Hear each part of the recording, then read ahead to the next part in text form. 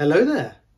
Today I'm going to be reviewing the second season of The Bad Batch. The first season of the show left us with so many questions, and I personally was eagerly waiting, as probably all of you were as well, for the second season to arrive. And now that it's here, let's dive right into the review. This second season of The Bad Batch picks up right where we left off, on the run from the newly formed Empire after obviously Order 66 took place. The season 1 finale showed the destruction of Tipoca City on Camino, obviously all the clones' home, like the home planet and home city as well, and it devastated the Kaminoan population as well. Basically the Empire did that so they control the future of cloning for the galaxy. We will eventually find out that this is all part of Palpatine's plan to clone himself for the Rise of Skywalker. That's why he did this. It was to gain control of the cloning so he could eventually clone himself if he were to die. Palpatine had so many of these contingency plans in place should anything happen, and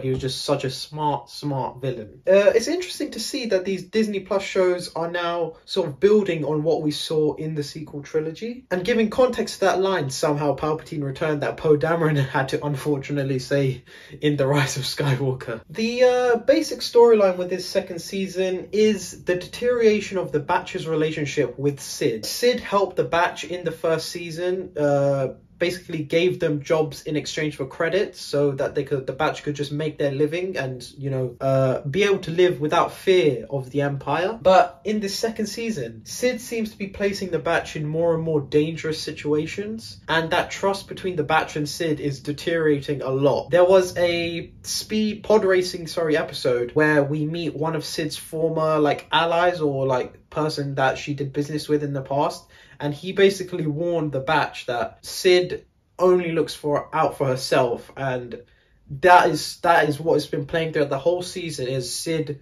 will eventually betray you, and she ends up she actually does betray them, which is sad to see. So basically the storyline ultimately culminates in the finale episode where Sid reveals the location of the Batch to the Empire, who arrive and then capture them. The season altogether then ends on a cliffhanger as the Batch are captured by the Empire, and Omega has been taken to a former Kaminoan friend, Nala Se. The reason for this was so that the Empire could manipulate Nala Se into doing whatever they wanted her to do for them. I think it's to help clone Palpatine for the rise of the First Order. It most likely is that as well. The relationship between the Batch and Omega has been tested this season quite a lot. Firstly, we had Echo leaving. Omega struggled with the reality that she was losing her family after already losing Camino. But in my opinion, this was the right choice for the show, as the clashing of abilities / personalities between the character of Tech and the character of Echo were far too close, and the show basically had to pick who they would rather develop more, culminating in Echo leaving with the Rex to help other clones around the galaxy who were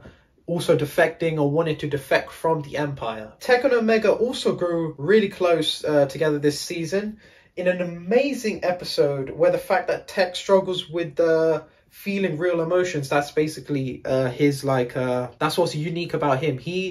He's a very tactical thinker, he's a very knowledgeable thinker, but he struggles to empathize with people and feel real emotions. And basically the episode forced him to be compassionate with Omega. Hunter, on the other hand, has been trying to find stability for the whole Batch. He wants to put the running from the Empire and fighting days behind him, and this leads to the Batch wanting to settle down on the remote planet of Pabu. However, this ultimately means nothing when they're captured at the end of the season, sadly. Now, in my opinion, some of the better episodes from this season of The Bad Batch were the ones that focused on Crosshair. Within these episodes, we explore how badly the clones were treated by the Empire and after the Clone Wars, and how more and more clones were abandoning their roles as soldiers. This results in Crosshair finally betraying the Empire he once promised to serve by shooting his commander after he refused to give a clone medical assistance, thus resulting in that clone's death. That was a very heartbreaking episode. It was also a very powerful